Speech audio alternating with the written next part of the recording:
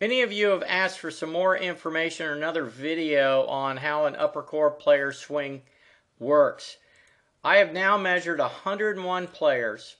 60 of them were upper core and 15 more were upper middle core, or almost upper core players. So 3/4 pretty much are going to have upper core tendencies in the way they swing.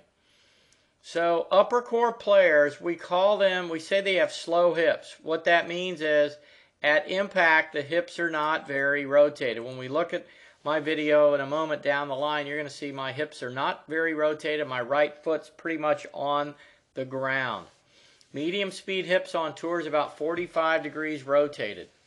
So if you have less than 35 degrees of rotation and your posture up and you come out of posture, there's a really good chance that you are an upper core player. So let's go over these things that I've written down up here. Number one, we're going to have a neutral to a weak grip. Why?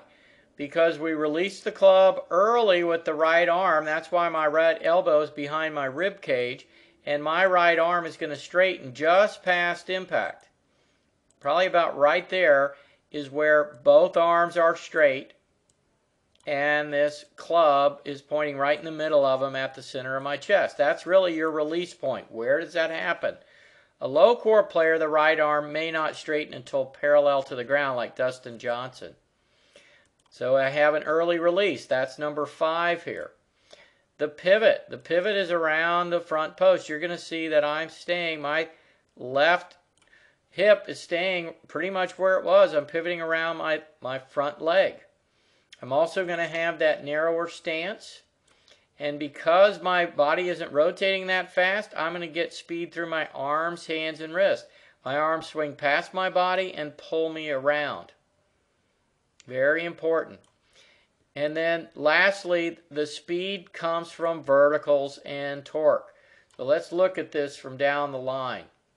If you look at me down the line, what the upper core player does, and this is something I learned this week, we are going to have the most right hip turn, and the right hip will start with the swing. Look at my hip turning.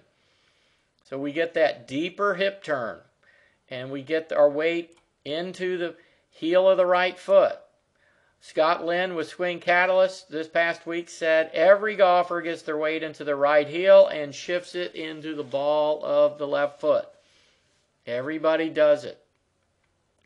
So I'm going to get my hip speed from here to there when I hit it. See, I'm not very rotated.